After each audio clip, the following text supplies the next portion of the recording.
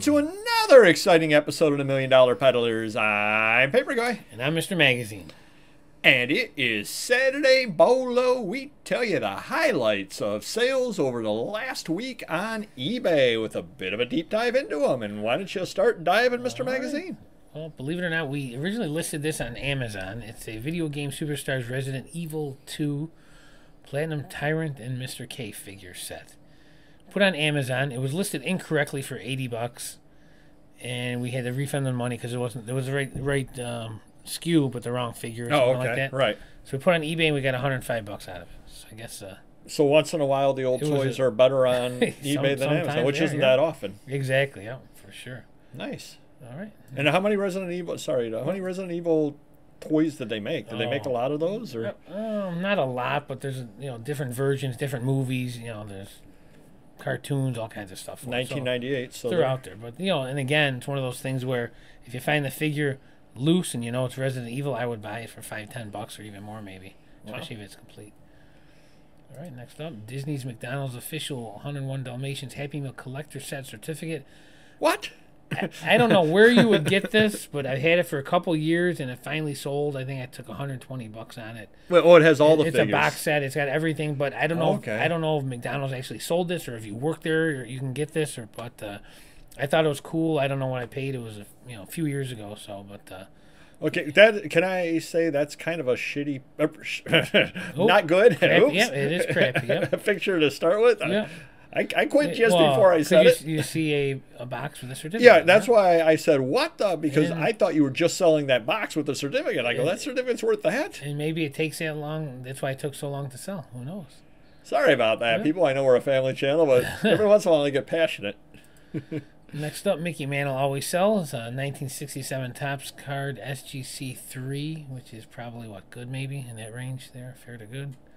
I think I took it at 180 on this one. I bought it for around $100. It usually goes for around 200, so I'm happy with that. Now, if that were PSA 3, would it be worth more? Not much more of that. Okay. Yeah, I mean, $25, maybe 10% more. The older stuff is almost equal with SGC now. And guess who retired again? Hold on. Let me think about this.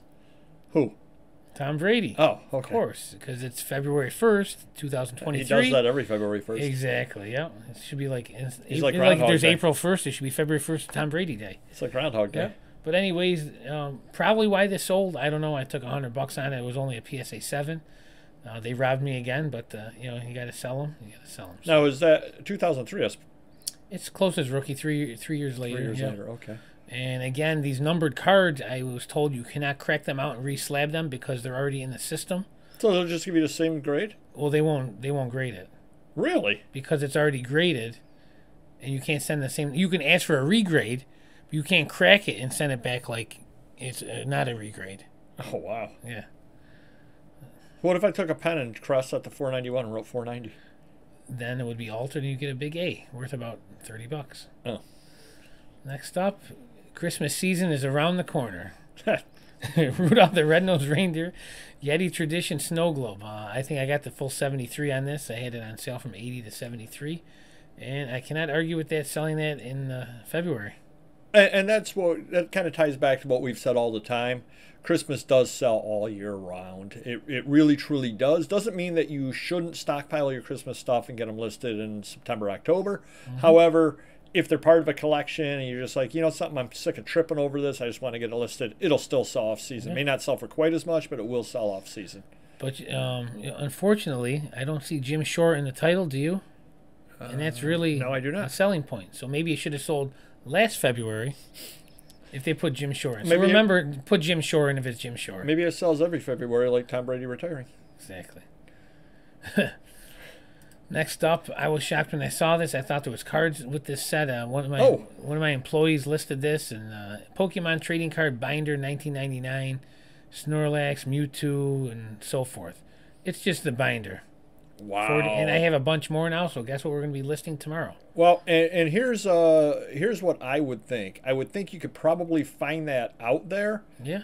With cards in it. For cheaper than that price, probably. With cards in it. Yeah, right. And especially if it's some dealer that has junk cards in it. and he may look at it, may not even be a Pokemon. That's how I got it, exactly. And I took the junk cards out or did whatever we did with them and then sold that separately, yeah. Yeah, so the dealer might look and go, why do you want these cards? $20 and sell you the whole thing of cards for $20, and then you can double the money on the binder and you got the cards left over.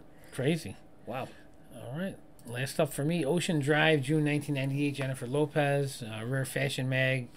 Had it for 2.5 years, sold it for $140.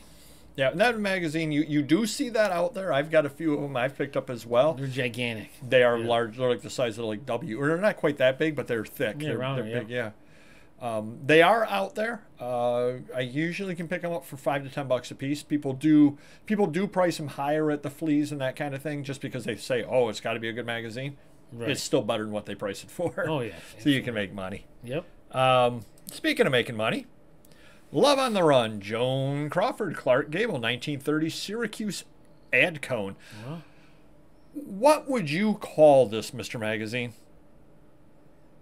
It is one of those things that they handed it out at the Syracuse Orange back when it was the Orange. Or does it open up into it opens up so you can yell like this at the game. Go team, rah rah.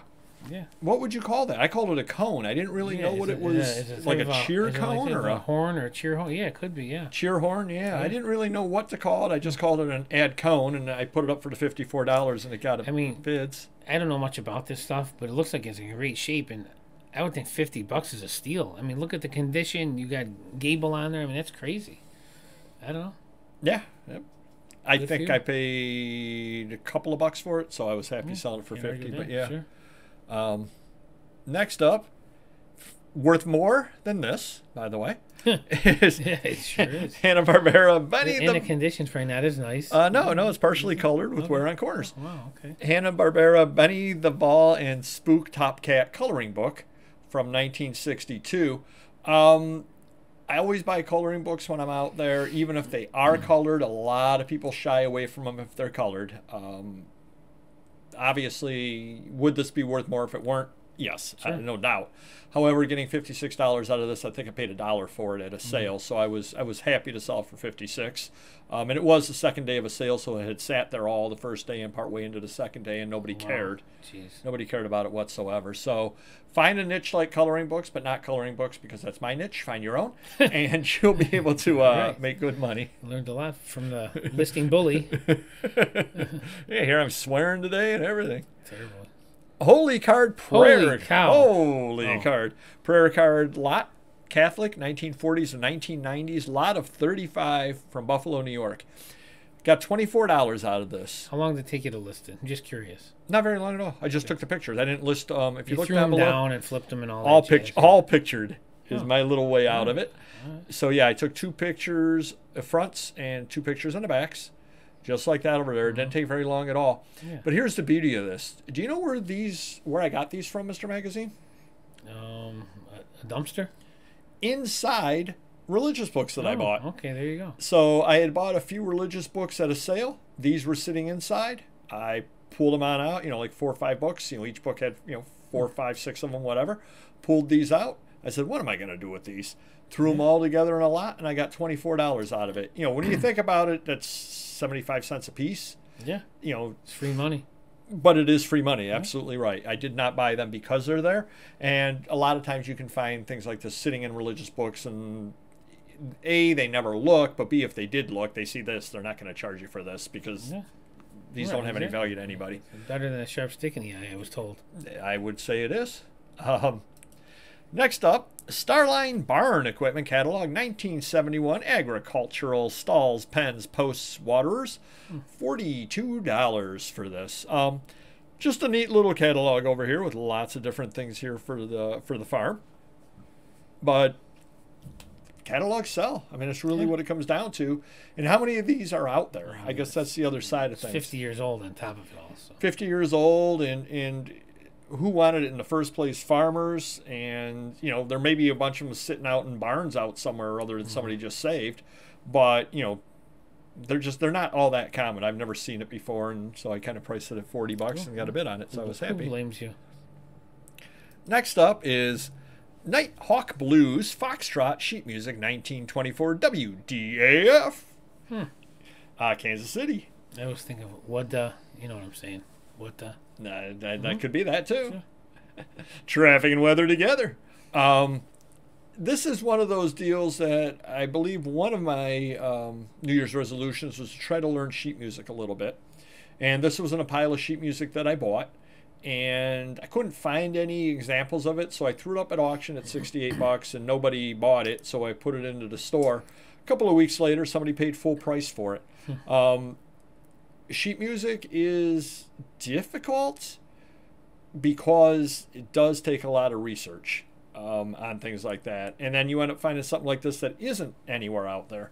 That being said, I made $68 off something I paid $1 for, so that does make it worthwhile. Find a niche like sheet music, but not sheet music. But not sheet music or coloring books. Listing bully.